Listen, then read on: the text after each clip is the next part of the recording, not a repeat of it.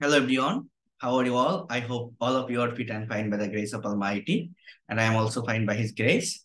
So today, in this lesson, I am going to talk with you basic spoken English day 5, and I will talk with you about some important structure that is very needed for our practical conversation.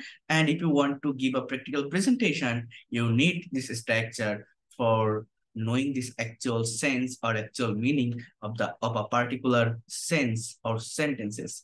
So let's start this class right now. So first of all, here you can see I am sharing this screen. We are in spoken English or basic spoken English day 5 or 4. Yes. So here you can see the first structure.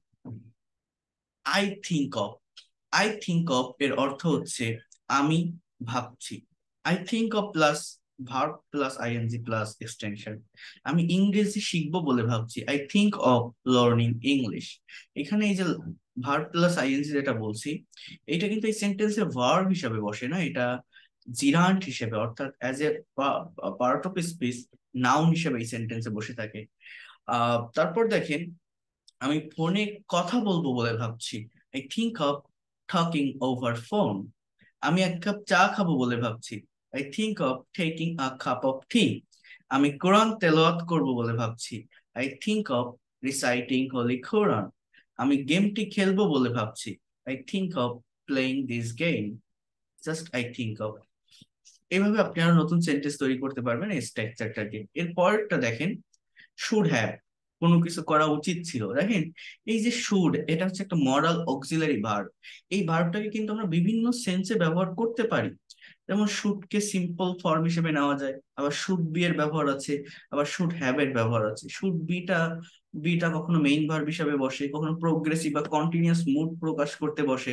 আবার passive ভয়েসের ক্ষেত্রে should be plus ভার্বের third form হয়।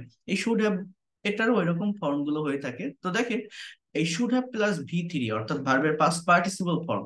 অর্থাৎ এটা হচ্ছে, আমরা যদি টেন্স জেনে থাকি, ফিউচার পারফেক্ট টেন্সের একটা স্ট্রাকচার আছে, সাবজেক্ট প্লাস উইল হ্যাভ, কেউ কোনো কিছু করে থাকবে।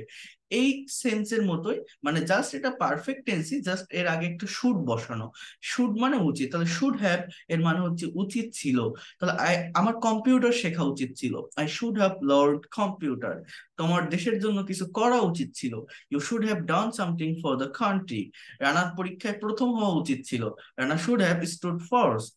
হ্যাঁ, তার পর্যাপ্ত পানি পান করা দরকার ছিল। He should have drunk sufficient water. So Rana should have first in the exam. এটা একটু ভুল আছে।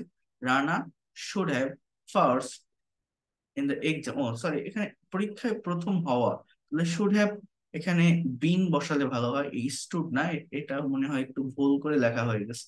Rana should have been first in the exam. বিন মানে বি ভার্বের পাস্ট পার্টিসিপল ফর্ম, যেটাকে মেইন ভার্ব হিসেবে আমরা ইউজ করতে পারি। কোনো কিছু হওয়া বা থাকা অর্থে বি বসে, তো শুড হ্যাভ বিন, রানার হওয়া উচিত ছিল ফার্স্ট ইন দ্য এক্সাম। তাহলে তার পর্যাপ্ত পানি পান করা উচিত ছিল। He should have drunk sufficient water. এই শুড হ্যাভ এর মতোই কুড হ্যাভ এর একটা ব্যবহার আছে। যেমন, কোনো কিছু করতে পারতে বা যেতে পারতে, subject plus could have plus ভার্বের পাস্ট পার্টিসিপল ফর্ম। যেমন তুমি ইংরেজি শিখতে পারতে, you could have learned English. দেখেন, শুড হচ্ছে উচিত অর্থে বসে, আর কুড হচ্ছে আমার অ্যাবিলিটি অর্থাৎ সামর্থ্য অর্থে বসে, তো পাস্ট অ্যাবিলিটি। যেমন দেখেন, তুমি তাকে জিজ্ঞাসা করতে পারতে, ইউ কুড হ্যাভ আস্কড হিম। আপনি গাড়িটি কিনতে পারতেন, you could have bought the car. আপনি গাড়িটি কিনতে পারতেন। দেখেন, এই শুড বা কুড এদের ডিটেলস ইউজ আমার কাছে আছে। অর্থাৎ সম্পূর্ণরূপে এই একটা ভার্বের উপরই ক্লাস এবং পিডিএফ ফাইল।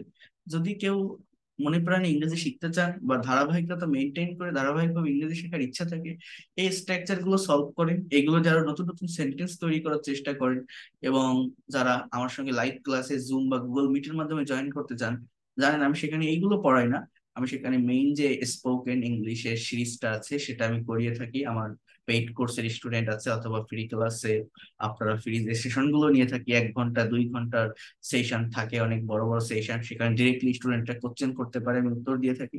এগুলোতে যারা জয়েন করতে চান আমার ফেসবুক পেজে বা হোয়াটসঅ্যাপ নাম্বারে নক দিলে ফেসবুক বা হোয়াটসঅ্যাপ গ্রুপে যুক্ত হয়ে আপনারা সেখান থেকে কিন্তু ধারাবাহিকভাবে ক্লাস করতে পারবেন।